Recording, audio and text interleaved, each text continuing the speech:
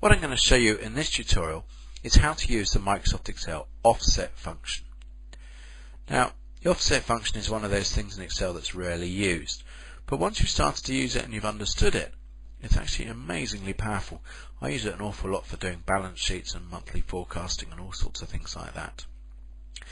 It's quite complicated though, so I'm going to try and go through this presentation as slowly and as clearly as I can. Okay, I've written the syntax of the offset command up there and all the parameters you need for it. And underneath here I'm now just going to write in the offset command itself. Now here we have the parameters that are required.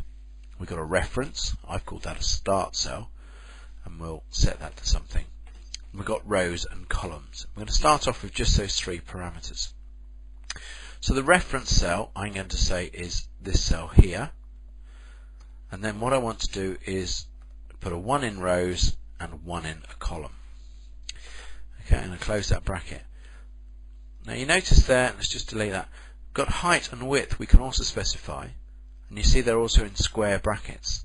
That means they don't have to be present in this actual equation. So I'm going to close that down and return. And the answer to that equation is 4. Let me explain to you what it does. By using the offset command, it takes a starting point, I've called that the start cell, but Excel calls it the reference, and it moves it, the number of rows and the number of columns you request.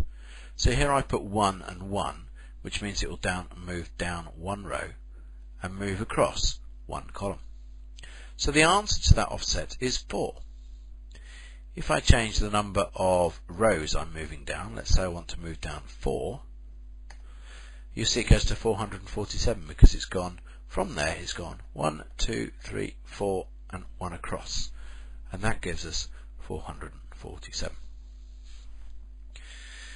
We can also put values in there. So instead of saying 4, we can actually take the value in the cell C2, like so. So that now if we ever change the value in C2, you see it gives us the value on row 7. Now it's not matching these numbers here, it's not doing like a VLOOKUP is, it's just simply going down here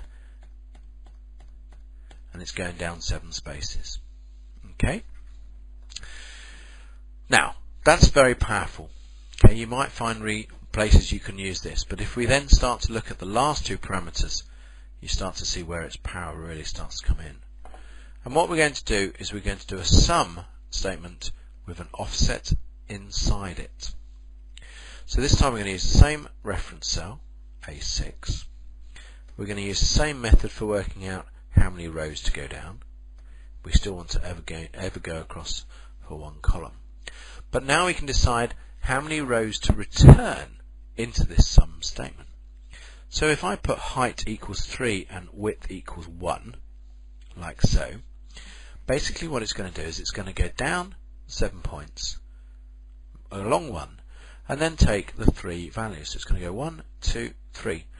So it's going to return these 3 cells into the middle of a sum statement. And when it does that, you see what it's actually doing is summing 885, 44 and 567 together. So again, if I change this to be 1, okay, there's the value for the first 3 weeks. Okay, because I pulled that 3 in. Let's just reference that 3 to be there. So now what I can do is I can put 1 in here, so that brings back 1 week. Put 2 in there, that brings back 2 weeks.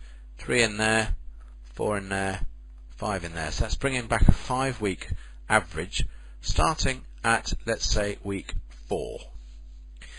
Okay, let's just check that. So what we're actually doing there, let's just go in here and do a simple sum statement, and we're starting at week 4 and we're doing 5 values, 1, 2, 3, 4, 5. Same answer. Okay, but you can see I don't need to redo my equations, I don't need to redo my starting points, I don't need to look at the data or anything else. It's calculating, effectively changing my sum statement on the fly according to what was set by the offset. So that's shown you a very, very powerful way to do moving averages, to do sums, to do all sorts of things. I use it a lot when I am looking at monthly figures. And I can select the number of months I want to look at and add all the values together. That then effectively gives me the year to date, or the month to date, or the quarter to date, or whatever I want to do. But this information here will be enough to get you started. You can download this spreadsheet and have a play with it as it is, and see how you get on. Good luck. It's a very powerful feature, and I wish